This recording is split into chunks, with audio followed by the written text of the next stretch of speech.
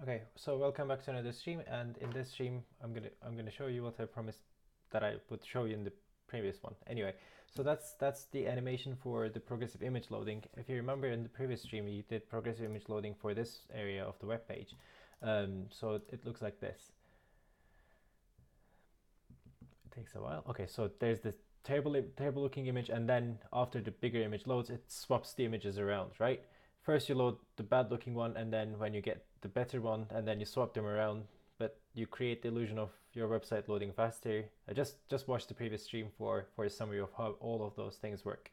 And in the last stream, I told you that I was going to be finding some sort of animation to like swap between these images. I've tried some CSS stuff, but I found the solution online by just reading this blog post at Medium by this guy, Per Jansen. I probably butchered the name.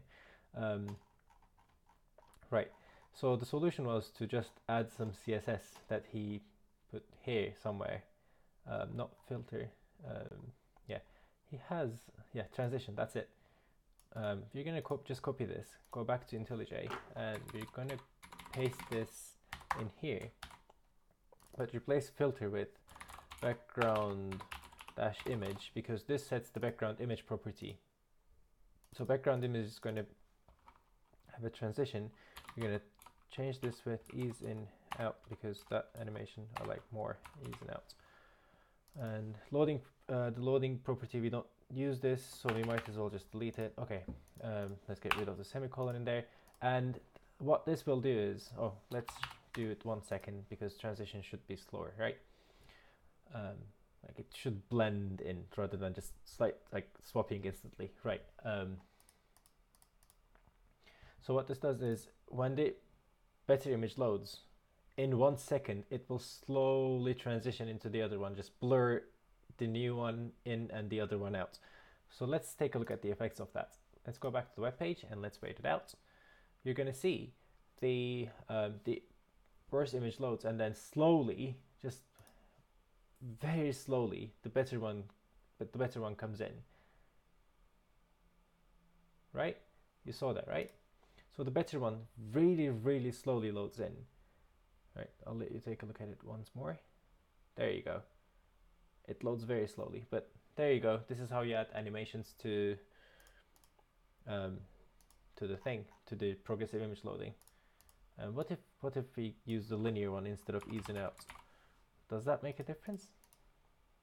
I mean, it obviously does make a difference, but let's see. Yeah, I prefer the other one. It's more subtle. Okay, I'm gonna keep that one as is. And yeah, this is progressive image loading done. I didn't think it would be this easy to add some transition. What we could also try is, let's try adding this to the class name in here. So we're just gonna add the transition property. So in here, let's try adding a transition, and we're gonna copy and paste this thing. I don't think this is gonna work, but let's keep it in there just for good measure. So let's remove it from here.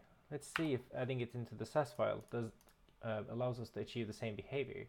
I remember trying something like this before, but no. Oh, okay. We don't have to add it there. We can just add it to the Sass file, which will obviously do. Okay, turns out it will do the same thing. Yeah, I'll keep it there. So I just added this to the Sass file. Yeah, that's it. Let's clean this file up. Okay. Right, this is it. This is how you do it, transition animations, and I will see you in another stream later on. All right, bye.